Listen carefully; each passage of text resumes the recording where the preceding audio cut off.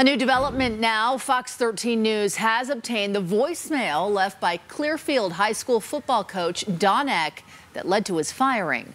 Spencer Joseph has that voicemail to share with us tonight. Spencer.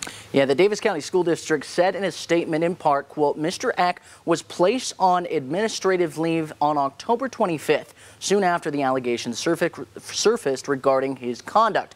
The district then investigated the situation and concluded that disciplinary action was needed. That was their statement today. Now, here is that complete voicemail that was just sent to Fox 13.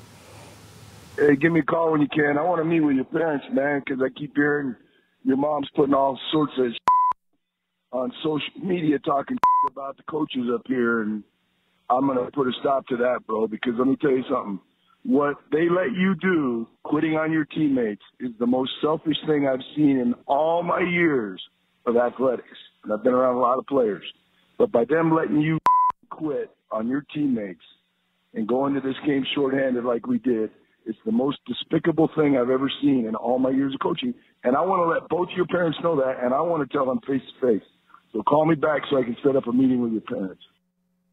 Now, parents tell us this happened shortly after a playoff game with West Jordan High School where the student he called quit just before that game, leaving a hole in their lineup. Now, we spoke to a parent involved in the football program who defended the coach by saying, quote, everyone makes mistakes. You can hear more from that parent as well as the school district on our website right now, fox13now.com. Live in studio, Spencer Joseph, Fox 13 News, Utah.